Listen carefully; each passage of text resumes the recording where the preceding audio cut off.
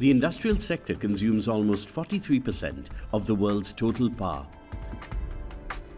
In India, a significant amount of this energy is either mismanaged or wasted.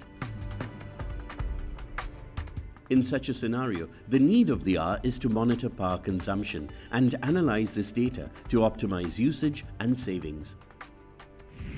To do this, industries either use manual readings of on-site meters or wired and flexible energy management systems. But these prove expensive for small and medium-scale industries. To fill this gap, Ecolibrium Energy in Ahmedabad developed eGrid. The eGrid infrastructure is a virtual platform which hosts different applications that monitor, control, and optimize the consumption of power at the user's end. The eGrid comprises of a wireless-enabled sensor that can be retrofitted on an existing electric meter. A basic sensor can connect up to 8 electric meters and provide minute-by-minute power usage readings for each one. It then transfers this data using wireless technology like GPRS or Zigbee to a cloud server. Here, Ecolibrium's indigenous eGrid application, SmartSense, tracks and evaluates consumption data according to preset parameters. Because the data is stored online, the consumer too can access and monitor this information.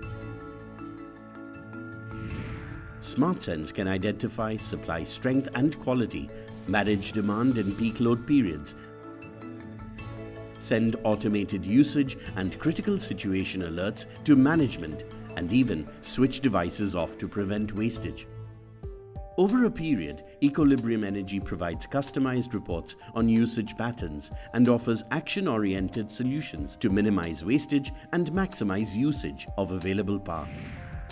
SmartSense offers a suite of different products catering to varying industry needs across sectors ranging from FMCG, engineering and automobiles. The eGrid can also monitor various other physical parameters, including temperature, water flow and gas pressure.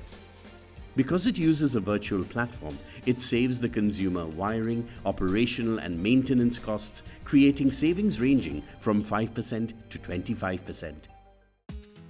If this innovation is implemented globally, the estimated global greenhouse gas emission reduction is likely to be 21 million tons by 2023.